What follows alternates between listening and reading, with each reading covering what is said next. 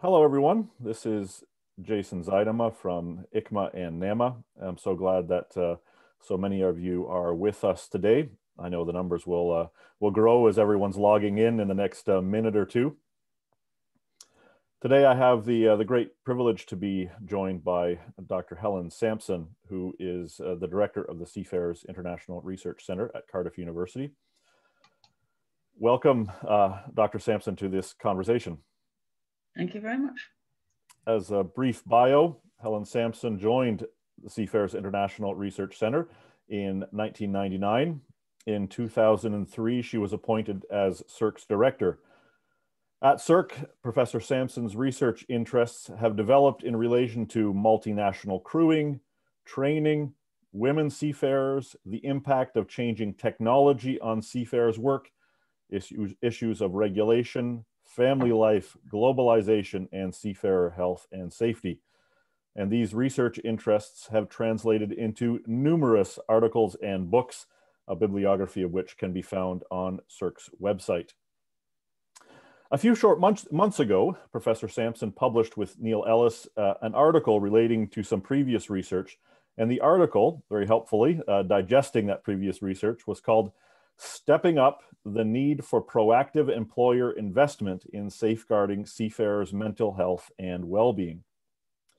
That article and the research behind it merits careful consideration by all those with an interest in seafarers' welfare, especially in the context of the COVID pandemic. Welcome, Professor Sampson, to this conversation. We look forward to hearing from you. Thank you very much, Jason. It's a pleasure to be here and to be talking about what I think is a particularly crucial topic at this time.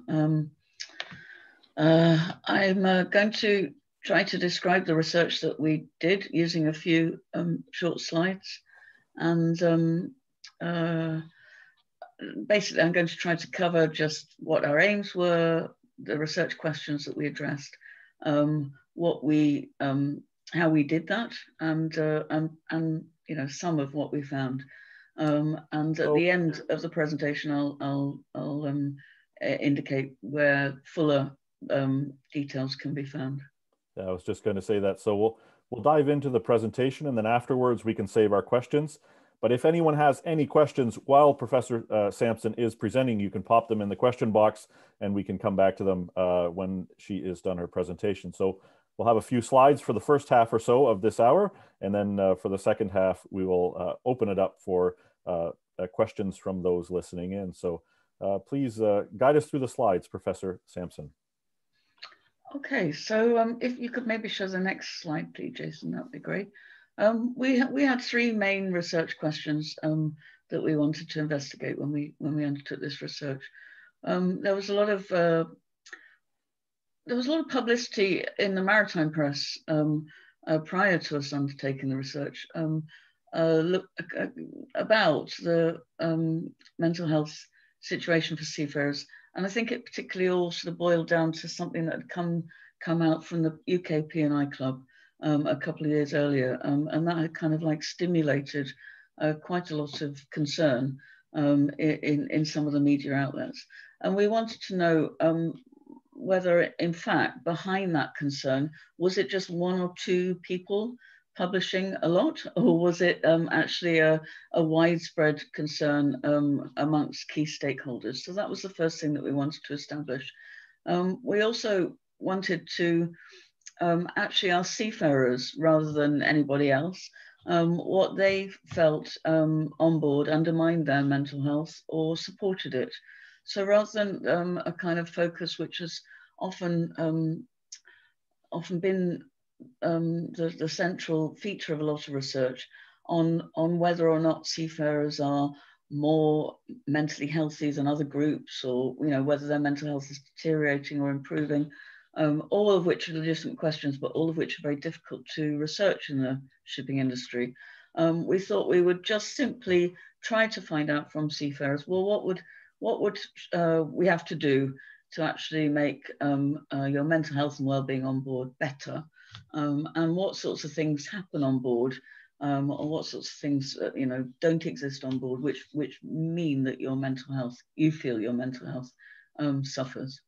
So we took that approach, and we at the end of it all, we wanted to actually address the question of what policies and practices could actually be implemented by ship operators and welfare bodies to provide better support for mental health and well-being on board. One of the things that we knew at the beginning of the research is that a lot of the recommendations that were out there at the time seemed to be self-help sort of strategies, and we wanted to know whether that was the best thing to be doing, or whether there was more that could be done in relation to supporting seafarers' mental health and well-being.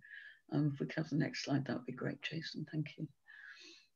We did a very comprehensive piece of research. We're very fortunate to be funded by the Institution of Occupational Safety and Health in the UK, and they funded a comprehensive study, which was very helpful. We undertook a literature review of all the grey literature, that is to say, non-academic literature, the kind of literature that was in the public domain around the industry, looking at seafarers' mental health, and that was partly to inform us in relation to the views and attitudes of stakeholders. We interviewed a small number of employers and welfare organisations. We conducted semi-structured interviews with claims handlers and key personnel from 11 of the 13 main P&I clubs. Now, I'm guessing that the audience here knows what P&I clubs are, but I know you're recording, Jason, so if I just add that P&I clubs are the sort of insurers that insure vessels and personnel on board against ill health and so forth, the repatriation costs that go with ill health, including mental ill health, and the costs associated with suicide. So they're very involved in any kind of serious cases of ill health or welfare on board vessels. So we did 13 P&I clubs constitute the International P&I Club group, and we did interviews with 11 of those, so we pretty much were able to cover all of them, really. We analysed the results of a randomly distributed questionnaire. That sounds wrong, actually. We analysed the results of a questionnaire that was sent to a random sample, is what I meant to say, of HR managers in ship operating companies. And we had 43 questionnaires returned to us out of the 70 odd that we sent out. And we looked at seafarers themselves, and we conducted over 1,500, just over 1,500 interviewer-administered questionnaires. The difference between a self-complete questionnaire and an interviewer-administered questionnaire is that with an interviewer-administered questionnaire, a researcher actually stands with the participant and completes the questionnaire for them, which means that if there's any areas of where clarity is lacking, the interviewer can actually explain what the question means. And so you get a much more valid response. People understand exactly what they're being asked, and they can give much better answers. And then we actually did a few semi-structured interviews with seafarers. We also, of course, did an academic literature review, as is normally the case. And we did some interviews with stakeholders and employers, about five in each group. And through that process, coming at it in different directions, we were able to develop a very sort of rounded understanding, I think, of both the problem and the potential solutions to the problem from a seafarer's perspective, from HR managers' perspectives, and from people like yourselves, the audience here, stakeholders and welfare organisations from their perspective too. If we could move to the next slide, please, Jason, that'd be great. The literature, from the literature we learned several things, really. When we look at the academic literature and when we look at the grey literature, and indeed when we went to P&I clubs and looked at their data, we found that it was impossible to say that seafarers' mental health was getting worse in general, in particular in relation to suicide and repatriation. So very serious cases of mental ill health. There was no clear evidence of a worsening situation. Now, part of the reason for that is that you can't conclude from that there is evidence that the situation is stable or that there is evidence that things are improving. And part of the reason why we couldn't say whether the situation was worsening or not is because there is no clear evidence to say what the situation is. And that's because it's very, very difficult to construct rates of mental ill health in the shipping industry. To know a rate, you have to know A, the numbers of something, like the suicides, numbers of suicides, but then you have to know the population that that comes from. So even amongst P&I clubs, for example, who are good sources of data on repatriations and suicides, they would know how many suicides cases they'd had in a certain period, say in 10-year period, but they would have no idea how many seafarers their members employed in that period. So you can't construct a rate. You can't know that 1 in 100 seafarers have become ill or have gone missing, or 1 in 100,000. You just simply can't know what the rate is. And if you don't have a rate, you can't tell over time, as those numbers fluctuate, whether things are getting worse or better.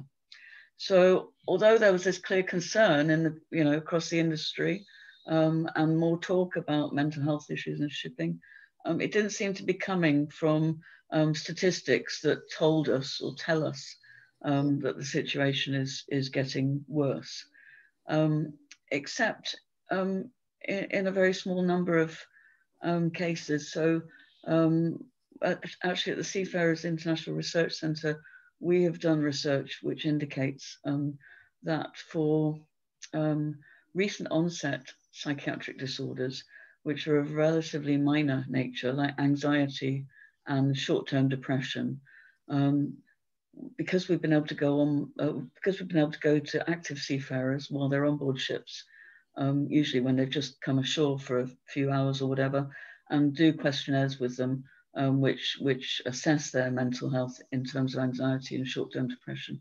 We were able to do that twice over a 5-year period. And in fact, we did find that the data indicated that there were more problems of recent onset psychiatric disorders now than previously. So that seemed to be the case, and that's been confirmed subsequently by research undertaken on behalf of the ITF that you may be familiar with, undertaken by Raphael Lefkowitz, which also supports that same conclusion, really, that there in terms of these less severe mental health problems, there seems to be some indication, actually some real data that indicates that there is an increasing problem. There's also evidence that in general, this is in the literature, the academic literature, in general, mental health problems are higher among seafarers than non-seafarers. That literature is quite patchy, but I think it's sensible to conclude from it overall that there is a generally higher rate of mental health problems amongst seafarers than non-seafarers. And taken in the round, I think that suggests really that it is appropriate for industry stakeholders to be concerned about the issue. And in actual fact, they probably should have been concerned about it some time ago. So I don't think that we can say that there's been a sudden increase, and neither do we know whether there's been a decrease or stabilization in terms of serious mental ill health in shipping.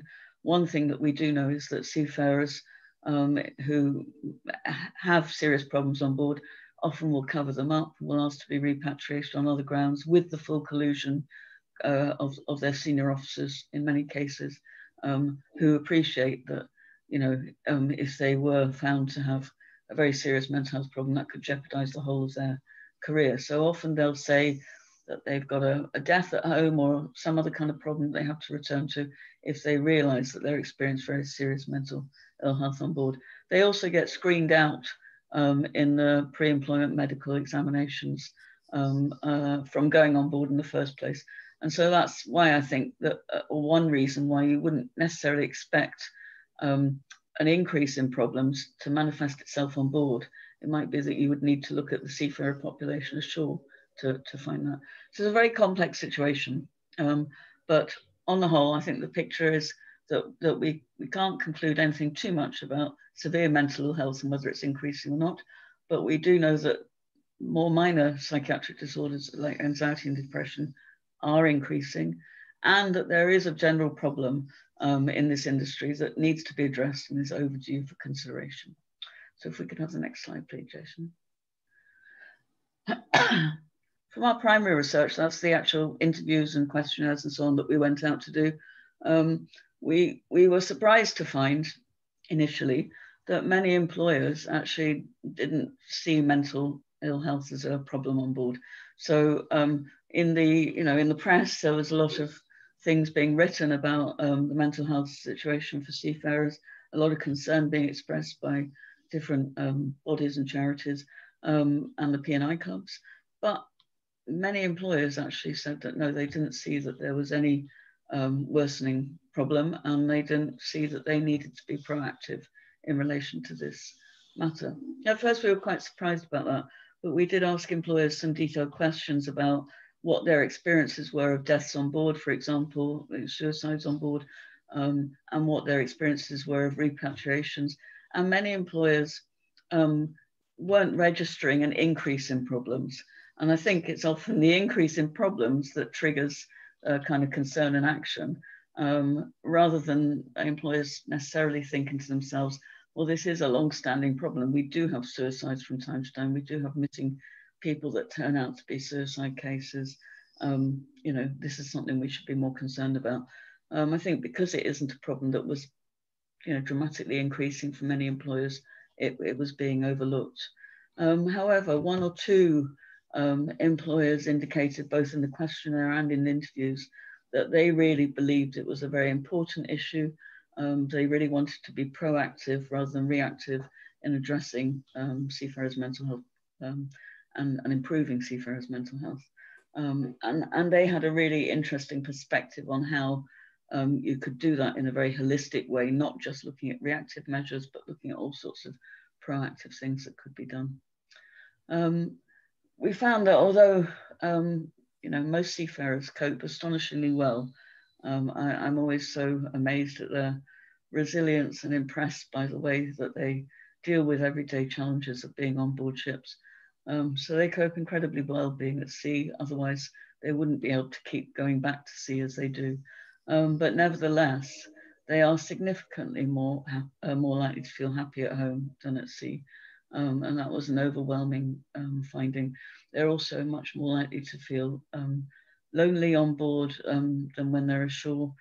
And you might think that sounds kind of like, well, not surprising really, but actually a lot of us do get on very well with our work colleagues, and there is a strong sense of solidarity on board some ships. And seafarers spend maybe 9 months out of 12 at sea. So to be, quite a lot more lonely at sea than ashore is a significant thing to experience. And also it has to be said that because seafarers are away from their homes and their communities for so much time, they do describe to us being disconnected from community life ashore over time. So it wouldn't be all that surprising to find that seafarers were rather lonely at home, in actual fact. But notwithstanding that fact, they are significantly more lonely at sea. If we could have the next slide, please, Jason. So when we talked to seafarers, we talked to them about the sorts of things that made them happy and unhappy, the kinds of things that they thought would improve their levels of happiness on board. And they identified a range of things that could be done to make them feel better on board ships. One thing that was highlighted was that actually, a better work-life balance and work-leave balance would improve their mental health significantly. There has been talk in the past amongst companies of how seafarers actually like longer contracts on board. And it's true that if you think this might be the only job you ever land, because you're on a short-term contract and you're desperate for the money, you probably would prefer a longer contract on board. But where seafarers are repeatedly going to sea and then going home and then going to sea again, and they have some job security, even if it's not a permanent job, they have some confidence that they will go back to the same company. They generally express a desire for shorter periods of time on board. And of course, the better the salary is, the more they can afford leave time at home. And what we found is that seafarers from European countries, largely, who've ended up in positions where they end up with a kind of 50-50, short, time at home and time on board. That really works well for them, and they're actually perfectly content often with that arrangement. So a better work-life balance would really improve things for seafarers. Anything that actually helps sustain their relationships, their family and friends ashore, prevents them from becoming distant from their home communities and from their loved ones, is incredibly valuable to seafarers. And it was absolutely a priority for them to have free internet access on board. It's totally invaluable, irreplaceable, and unfortunately still not universally provided on board ships. Interestingly, seafarers talked about the things that would improve shipboard relationships on board. So bigger crews, more social activities. One of the #1 things that they identified as making them happy was, after going home, was actually being able to go to take short breaks of shore leave with their colleagues in port, something which of course we know people can't do at the moment, and it must be a great, be having a terribly negative effect, I think, on people's mental well-being on board. But anything that allows them to socialize together on board, sort of communal sports activities, parties, barbecues, being able to go ashore with your colleagues, all these things are critical in improving shipboard relationships. Also things to do with addressing bullying and problems of that nature. Anything to actually make life on board more harmonious really would have a big impact. And they talked a lot about better recreational facilities. As we know, I don't know, I guess some of you have been looking at the Ever Given stuck in the Panama Canal. Whenever I see those huge container ships, and I look at where the accommodation space is in the middle of all those containers, and I know what it's like to walk on those container ships where you can't walk on top of the containers, you're only ever walking underneath them. And so your access to the kind of outside space is limited to the bridge wing, if you're allowed up there, and this kind of corridor underneath the containers. And it is the most horribly confined kind of experience. And to make more and more space for the cargo, companies have reduced the accommodation space available, so that facilities that were once on board, like I've been on ships, older ships, with indoor swimming pools, with squash courts, with big full-size basketball courts inside. All these kinds of facilities have tended to go over the last 20 years. And these spaces that are available for seafarers have got smaller and smaller. In addition, company rules like banning alcohol, banning barbecues, banning sports activities because seafarers might get injured. All of these things have come and gone to an extent. Some have stayed and some have kind of like come and then disappeared again.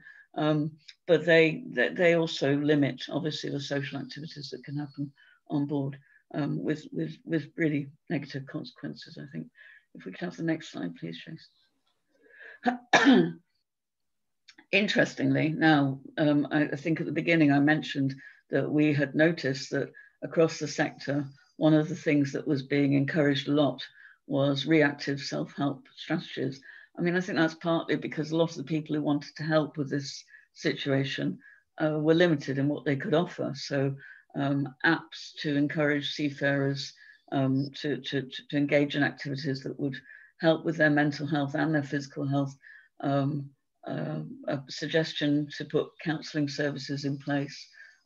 These sorts of things, which are very laudable and I don't doubt do improve things for people to an extent, were never really mentioned by seafarers, or hardly ever mentioned by seafarers. Seafarers were much more enthusiastic about trying to prevent problems arising in the first place.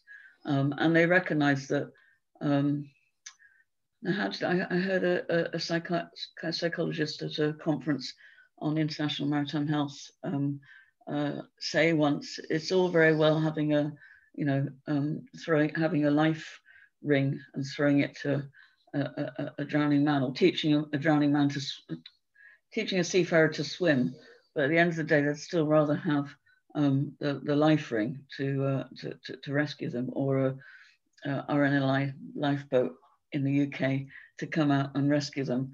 That there's only so much you can do for yourself. In every situation, every condition, you will find that you go under effectively in certain circumstances. We're all humans and we all have that kind of breaking point, and far better to try to mitigate the situation before you get to that breaking point than it is to try and sort of stick a sticking plaster on afterwards.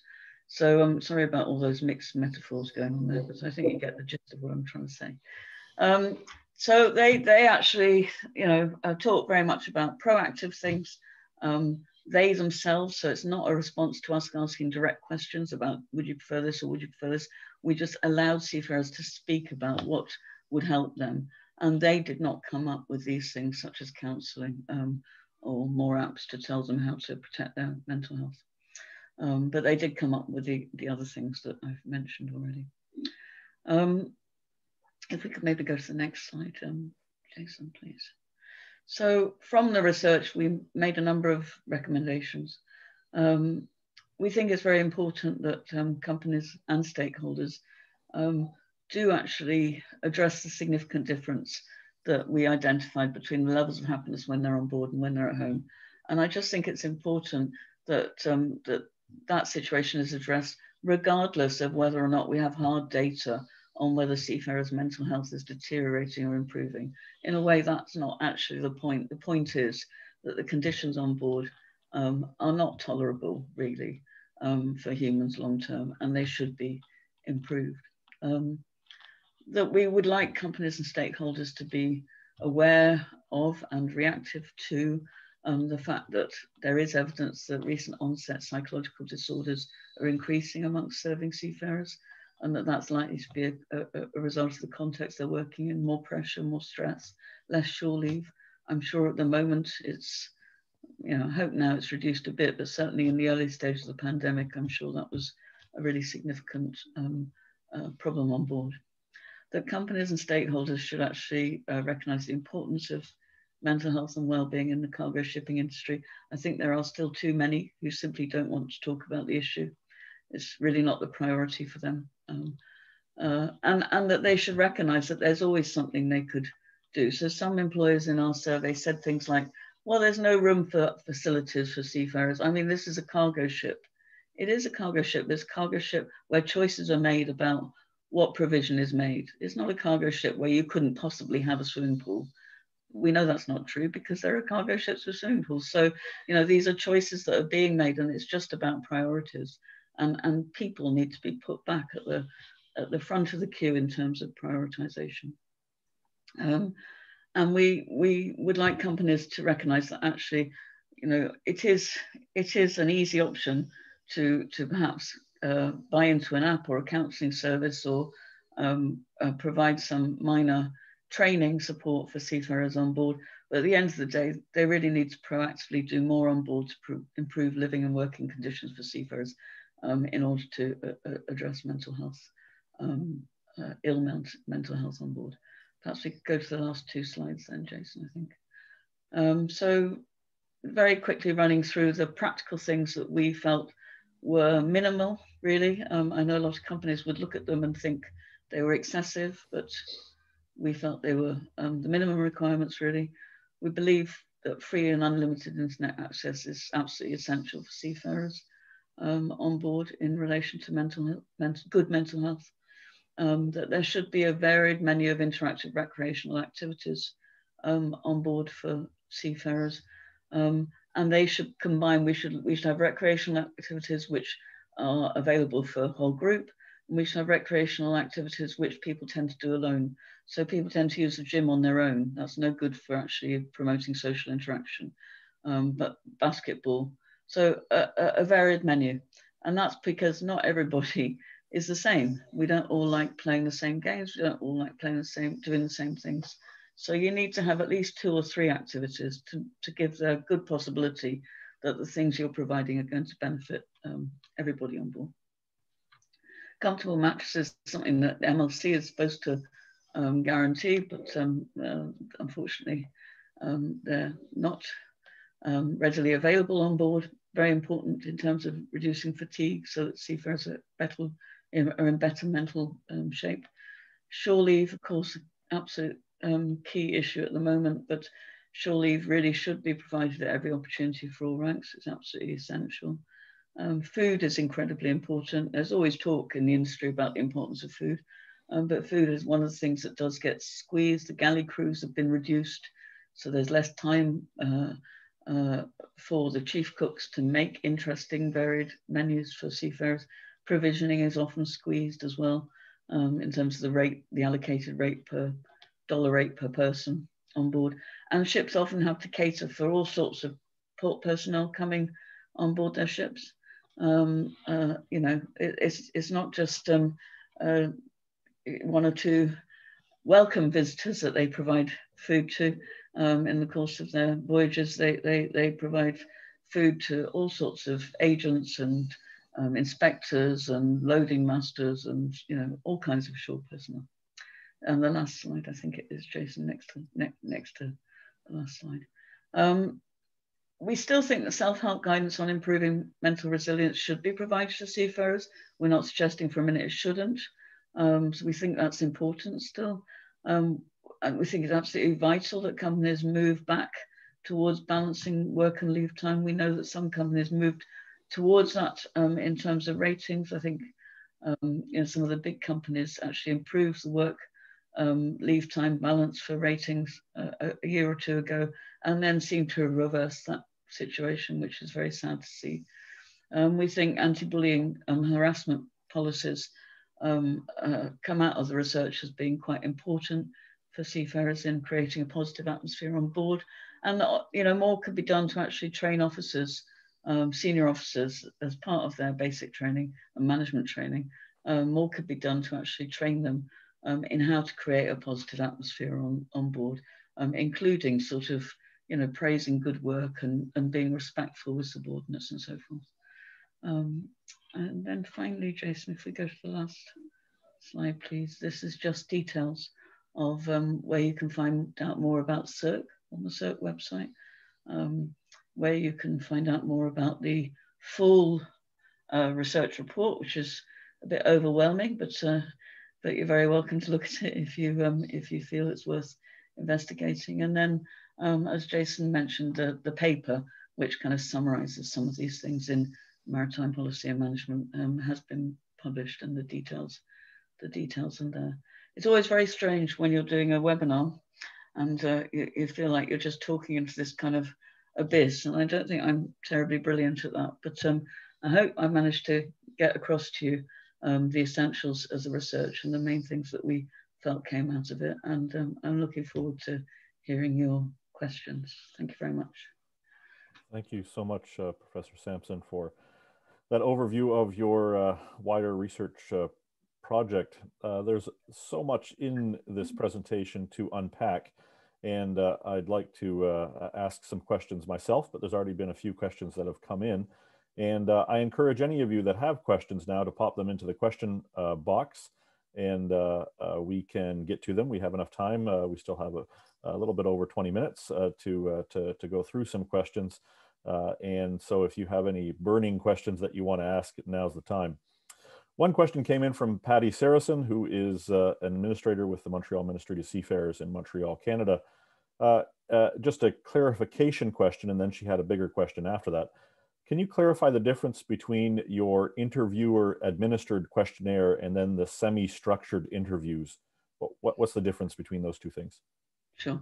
So an interviewer-administered questionnaire is really a series of set kinds of questions. They can be closed questions and open questions, but the questions don't really change from participant to participant. So if I do an interviewer-administered questionnaire with you, Patty, it would be the same as the questionnaire that I do with Jason.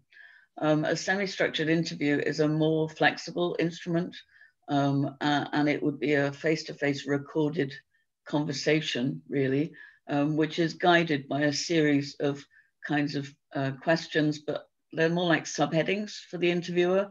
So the interviewer knows in advance that what they want to ask about is A, B, C, D, but they deliver the interview in a very flexible and responsive way. So depending on your answer, you know, I might then ask a few more questions about A before moving on to B, or I might move straight on to B, but it's a much more flexible instrument that's much more responsive to what the individual says. So it's more like a conversation, and the interview-administered questionnaire is exactly like the kind of questionnaire that you're familiar with, the self-complete, except that instead of completing it yourself, an interviewer actually takes you through the questions, like a market research exercise, if you've ever done one of those. And if you didn't understand the question, you can ask the interviewer, well, what exactly does that mean? And they can explain it some more. And they're the ones who actually record your answers as well. So if you give an ambiguous answer, for example, they have the capacity then to record that in some way. So you know, a questionnaire is very fixed. An interview-administered questionnaire is pretty fixed, but with some capacity to explain questions and to maybe make notes as it's undertaken by the researcher. And a semi-structured interview is very flexible and much more like a conversation. So a follow-up question, this one by Patty, but also asked in a sort of in a different way by Mark Wadka down in Canaveral. Two parts to this. One is, when was your research actually done? And the subsequent question will be, well, then what did the pandemic do because of it? So when was your research mostly done for the main project? So I would say that most of it took place in 2018. I think the project might have started just into 2017, and then we finished it in 2019. But I would say the bulk of the research activity was in 2018-19, just before the pandemic, really. So we published the final report in November, I think, 2019. And then, you know, over here in the UK, we were in lockdown in March 2020, weren't we? So the pandemic was kind of kicking off, actually, but we just didn't really know it straight away. So then the two questions, one from Mark Wadka down in Canaveral. There was a lot of news on cruise ship workers' suicides at the beginning of the pandemic, and then Patty Saracen asked if this research was conducted before the pandemic. If so, is there any evidence that COVID-19 has negatively impacted the mental health of seafarers? So this was before the pandemic. The problem of the research, of any research, is establishing rates. So it's really hard to make comparisons between mental health of seafarers at any given point in time and a later point in time. It is difficult to do. So far, it's particularly difficult to do if you can't get access to those seafarers whilst they're on board, which of course is the situation during the pandemic. Researchers can't access those seafarers because they're not coming ashore, even for shore leave. So it's very difficult to therefore run something like a general health questionnaire set of questions with seafarers to find out, using a validated instrument, whether or not you can see whether short-term anxiety has increased, for example. It's something that can be done under normal circumstances, but can't really be done during the pandemic. So hard evidence in that way, it's hard to come by anyway in normal circumstances, and B, what can be done in normal circumstances can't be done during the pandemic. So hard evidence of that kind just isn't available. However, I do think that, you know, our research indicates many of the things which support seafarers' mental health, many of the things that make seafarers feel good and better, many of the things that seafarers identify as helping them to improve their mental resilience. You know, what do they do to make themselves feel better if they're feeling down? Many of those things simply not available on board anymore. So shore leave is a case in point. It's so critical. I can't tell you what it's like having been, you know, I've done research on ships, and I think my longest voyage was 42 days. But even in that time, which is relatively short compared to the contracts seafarers are serving, you know, to be able to set foot and walk freely on land amongst green vegetation, and, you know, just to be able to walk rather than being confined on this noisy, dirty, clanging, clashing, moving ship is so critical to your mental well-being and mental health. So, and seafarers identify that too. And so the fact that they haven't been able to do something as simple as walk on the shore freely is absolutely, you know, I don't think it's a big jump to make an assumption that that's going to negatively impact on their mental health and well-being. And I think seafarers' subjective experiences and what they've said about the impact of the pandemic makes it clear that they have been suffering from a mental health point of view. Often people are really desperate to have objective measures of things. I think when it comes to mental health and well-being, we're all pretty good at knowing what is making us feel bad and what is making us feel better. And, you know, there's no reason why we shouldn't trust seafarers, I think, in this respect, in terms of talking about the impact of the pandemic. After all, we kind of trust ourselves. You know, I read in the paper all the time about the negative impact that the pandemic's having on people ashore, but I don't think it's based on, you know, evidence that's being collected by researchers. It's what people are saying, it's what people are feeling, what people are talking about. So, so the answer is kind of yes, I think there is evidence, but it probably isn't the kind of evidence, you know, that a lot of ship companies might be looking for or wanting to see before they accept it. Hope that answers the question. A question from two, and I'm sure there's more people that have the same kind of question. Sylvie Boyd writes, isn't the unlimited access to the internet Wi-Fi in opposition to social interactive activities? Captain told me that since they have internet for free on board, most of his crew does not stay as long as before when they're having a team barbecue because they want to Skype back to their family. Mark Wadka also says, I heard that unlimited internet across US mariners is resulting in adverse social consequences among crew, since they become absorbed in social media and spend less time together. How would you react to these kind of comments? Okay, so I have heard the same things. They come up very often, and I totally fail to recognize that. So having been on board ships where they have internet and where they don't have internet, I think the first thing to say is that actually there's a limited amount of time that you can spend talking to people back at home.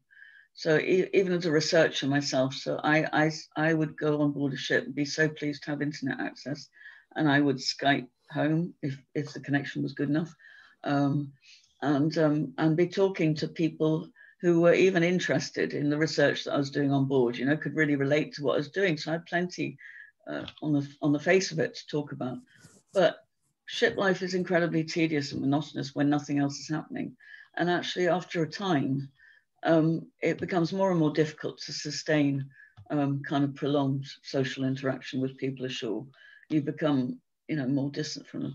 Now, if you think that often a seafarer has nothing of interest in terms of his work or her work to share back at home, I mean, very few partners would be expected to be interested in the fact that the seafarer stripped down a pump today, or, you know, that they were chipping rust on the deck, or washing the, you know, there's not that much to say about it. So in those circumstances, actually, things can get pretty limited in terms of, you know, the to and fro of social interaction. And seafarers really enjoy having occasions and things that have happened, so, you know, things that happen, things that make them laugh, things that to actually talk with their families back home about. And it really isn't the case that seafarers, in my experience, or from what they tell us, will shun collective activities on board for the internet. What has happened is that literally the spaces, the rooms, the size of the rooms, the facilities, the resources for people to do things together that once would be considered as fun have gone. So if you don't have those opportunities, those spaces, if you're not allowed to drink alcohol for safety reasons, which may be very wise in some respects, but probably isn't very good for social interaction on the other hand. If a barbecue party happens once in 4 or 5 weeks, if at all, these things are being squeezed, and the internet is kind of like a lifeline, really. But it becomes a much more positive interaction that you can have at home if you have interesting things to talk about. Otherwise, what tends to happen to most seafarers, I think, is they just become like a bit of a repository for the family problems and the family life. But there's nothing really going back. It's much healthier in any relationship as there's a bit of a two-way flow going on. So I think it's something that companies often will say, or people in companies who are somehow resistant to giving seafarers the internet for whatever reasons they have will say, but there's nothing that we've seen that indicates that one is responsible for the other, that the internet is responsible for lack of social interaction. On ships where there's no internet access, we've still seen an introduction, a reduction in the amount of social interaction because those spaces, those facilities, the time, all of those things have gone. Just the impact on the galley crew of reducing the galley crew.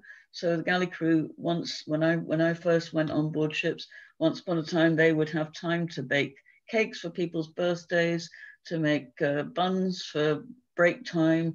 You know, doing something as simple as that creates a kind of a momentary reprieve from the boredom and monotony of being at sea, and gets people to talk and interact. But if there's no time for the cook to do that, then that occasion just simply, or that opportunity for an occasion just simply evaporates. And in my experience of going on board over the last 20 years, I would say that increasingly ships have become more and more about work and work and work, and less about any kind of sense of adventure or having fun or you know, camaraderie on board. Next questions, a sort of pair of questions again, one from Reverend Judith Altry in Toronto in Canada. Fear of not getting hired or rehired might prevent a seafarer from actively seeking counseling, but might bring them to ask a chaplain or other seafarer welfare worker for assistance with mental health issues. Is this a reasonable assumption? And if so, how can we be proactively helping or being watchful of the mental health of seafarers we meet? Then a second question from Reverend Marsh Draghi in New York City. It would seem that reactive responses to the welfare of seafarers, and is this the sort of work that chaplains do, would be less important than proactive conditions on the ships themselves, yet still necessary for the care of seafarers. Do you have any ideas on how welfare workers can facilitate more confidential counseling while seafarers are on shore leave and or while being visited by a welfare worker? First of all, can I say it's very nice to hear a question from Reverend Judith, so I'm very happy to know that she's still there in Toronto, and I remember meeting her there, and that was a great day. I think it is extremely fair to say that seafarers are afraid of revealing mental health problems on board, and that therefore any kind of chaplain who comes on board or who invites a seafarer to a welfare centre becomes critical, really. I lost the... Jason, could you just stick the question back up the front for me to make sure that I don't go too far off track? Yeah, I don't know if I can put it back up. I took it away from you too quickly. Okay. Sorry. It's not. Is it under answered questions? Yes, maybe? It's under answered. Yes. You can't. We can't see that tab. I can, but you can't. I don't think. Oh, okay. Sorry. Okay. So I think the question, if I remember rightly, from both was actually to do with what, you know, can chaplains do and how can we do more to support seafarers in those circumstances. And I think one of the issues that seafarers have is short, as you know, is very brief periods of time ashore, where ships come in and out of port, and chaplains are able to develop relationships with crews on particular ships. You know, they know, I think that that's all for the good and is going to encourage seafarers to, you know, to be able to open up with problems when they have them, because obviously the better the personal relationship is, the more likely that is to happen. I think maybe the internet has a role to play. I've talked to people in the Apostleship of the Sea over here in the UK who've talked about trying to back up some of the chaplaincy work with a kind of internet access to chats and discussions with chaplains. So a combination of kind of meeting people, but then actually being there online to kind of support them can be helpful. I also think that, you know, we recently did a project on seafarer centres and port chaplains, and it was a different project, but what we saw there was that often seafarer centres are very busy places, and it isn't necessarily the case that a seafarer will come in and know where to find a chaplain. I mean, they might find a volunteer selling snacks or whatever, but, you know, to actually know where they might find somebody is difficult. And I know with resourcing problems that this solution isn't really likely to be possible. But I suppose ideally it would be great if there was a kind of a, you know, a room where there was somebody available to seafarers, where they would know that if they happen to go and knock on that particular door, that that's where they'd find a chaplain or a counsellor or somebody who could be of help to them if they were in distress. I suppose the only other thing would be maybe some sort of facility where ahead of calling into a port, they might be able to notify somebody that they'd like to have a conversation. I do think that ship visits, although they're terribly important, and maybe you can tell me that I'm wrong, and actually they generate huge opportunities, but all the ship visits that I've accompanied, and when I've been on board and there have been visits from chaplains ashore, the nature of the public nature of the visit and the fact that seafarers are working really, I think they're all very constraining in terms of anybody having a chance to open up about any problems. So I don't know if I caught the second. Do you think I answered the second question in that as well, Jason? I think so, but there's other questions right behind them that are sort of overlapping. One from Richard Farrell. Do you see any seasonal variation among seafarers? Certainly in where I'm from here in Montreal in Canada, there's the feelings of mental health vary season by season. Is this something that seafarers experience at all? That's an interesting question. I suppose if seafarers are working in the Great Lakes or something like that, although they'd probably only be doing that in the more clement seasons, so maybe they'd be less affected by mental health problems caused by seasonal affective disorder. I think that most seafarers are sort of traversing, you know, latitudes and longitudes, and therefore sort of passing from season to season. I think it would be very difficult to know whether there's a seasonal effect unless you just focused on a population of seafarers that were in domestic waters. Our researchers tends to be in international shipping. So I think that's just a question I probably can't answer really. I'm not sure if there would be an effect, but I suppose we're all humans, so there's no reason to imagine there wouldn't be. But I think with international seafarers, they're just passing, you know, you're in the Arctic or the subarctic sort of 1 week, and 3 weeks later you're in the tropics. So it's kind of difficult to assess really. Next question came in via chat from Captain Margaret Reasoner, who said, I heard you recommended that training for senior officers on how to create a positive work environment would help. What kind of resources are available on that topic? Is there training available? I don't think that there's any take up of that sort of thing, or expressed interest in that sort of thing amongst companies at all, really. I may be doing some of them a disservice. Certainly in the kind of training that happens in maritime colleges, I think that sort of thing gets very little attention. I know there's a certain amount of resistance amongst some senior officers to being asked to do that kind of training, because, you know, they feel quite reasonably that they have so much on their plate already that, you know, why on earth would I have to do that kind of training? But in actual fact, I think where it is done, it has hugely positive effect on not only the lives of the subordinate seafarers, but actually, as a result, on the life of the senior officers as well. So I think it's well worth the investment, but I think at the moment there's very little investment going on in that kind of thing. We're coming up to the end of our hour, but we still got lots of questions to go, so some of them will remain unanswered. I'll try to package a few of them together, one from Layla Semsi, another from Christy Chapman. Do you see any developments or progress since you've published your research? And then that was the first question.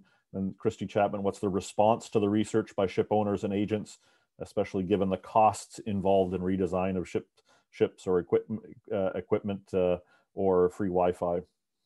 What is the response since you published your articles and your research? Yeah, I mean, in general, I mean, when I presented the research, which you'll appreciate because of the pandemic, we've had limited opportunity to present the research to ship operators, but I have presented it to conference of ship operators and actually received quite a positive response to the presentation. That's rather different to the companies rushing off and changing things that they do. I mean, one of the problems is that long term, you know, some of these changes need to be about changing the design of a ship, which is a very long term issue. Short term things that can be done tend to get a better response. What's interesting is during the pandemic, I was approached by a couple of companies asking for advice about how best to support seafarers' welfare on board. And I did hear from them that they had already looked at our research, and I dare say, you know, they've already consulted amongst their own, personnel. But they had done things like introduce better and faster connectivity where they had it on board already, or introduce free connectivity for the first time, or and also focused on things like food. So I think that possibly in the pandemic, the research has been helpful to companies because they've been incentivized to try to do a bit more to try to support their seafarers. And I just have to hope that those things kind of are ongoing. On the other hand, I know that companies have also done something which I think is probably a bit misguided, but done, you know, I'm sure from the right sort of sentiments, but they have encouraged social distancing on board ships and felt that that's necessary. And I actually think that must be making life even more difficult on board than it was previously, because it obviously increases that distance between seafarers and places more barriers between them at a time when they actually can't go ashore and can't do some of the things that they really need to do to improve their mental health and well-being. So I think the response is not negative, is not aggressive or hostile, but you know, it's this constant conundrum that we're always up against. Really, is that, you know, to do these things costs money, and it may well save companies money in the long term, and it, you know, is bound to do good things in terms of their retention of seafarers and keeping skilled people and all the things that we know. But actually demonstrating a bottom line effect of that is really difficult, and it's much you see much more clearly the cost of doing those things. And so often the argument gets lost in that way, really, that we know that it costs so much to have comfortable mattresses, and we don't know yet, because we didn't yet have an accident that, you know, was directly, a mattress was pointed to as the direct cause of it.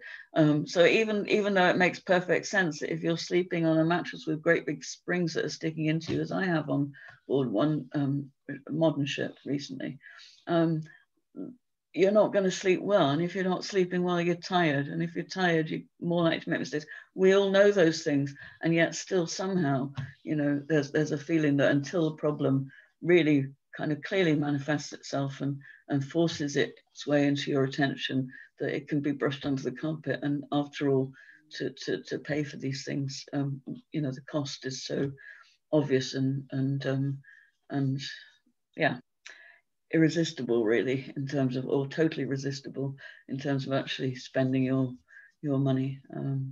So yeah. Thank you so much. We still had questions from Dr. Amos Coogee and from Deacon Paul Rosenblum and a few others, but we have come up to the end of our hour. Thank you so very much, Professor Sampson, for your presentation today. It's been great to hear from you, and I thank you for this time. Thank you very much, and yeah, I really appreciate all the questions, and sorry we didn't